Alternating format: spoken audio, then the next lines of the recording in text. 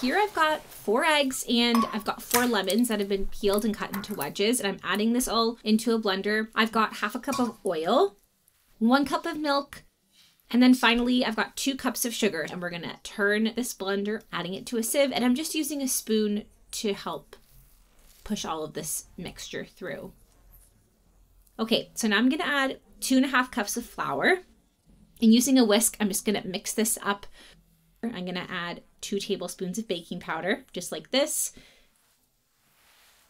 We don't need to, you know, over stir. Here, I've just greased this with butter and I've dusted it with a bit of flour. I'm just gonna gently pour it, and this is gonna go in the oven for 356 degrees Fahrenheit for 45 minutes. Oh my God, look at that. It's so beautiful. It browned up